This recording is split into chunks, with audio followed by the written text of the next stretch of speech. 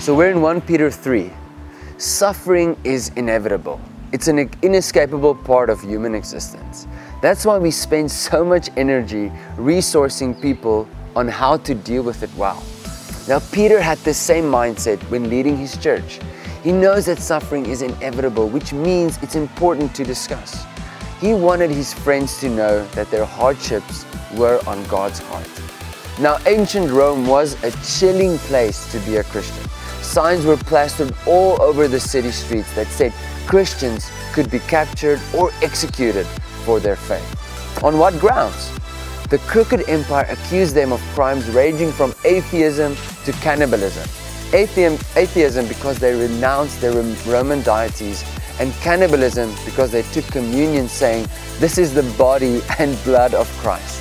They were unjustly targeted and unfairly treated. I'm sure that you've been too. Life hasn't treated you fairly. Someone targeted you unjustly. Now you are facing paramount pain and you don't know what to do. Here is the hope. Your pain can become a platform. Peter said, always be prepared to give an answer to everyone who asks you to give the reason for the hope that you have. The way you handle pain can point people to Jesus.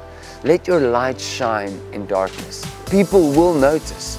Struggling is hard, but hope is contagious. When you see someone strongly walking through suffering, you want to know the source of their strength. Use your pain as a platform to show the source of your strength. Choose worship over worry. Choose joy over sorrow. Choose faith over fear. People will notice and God will be glorified.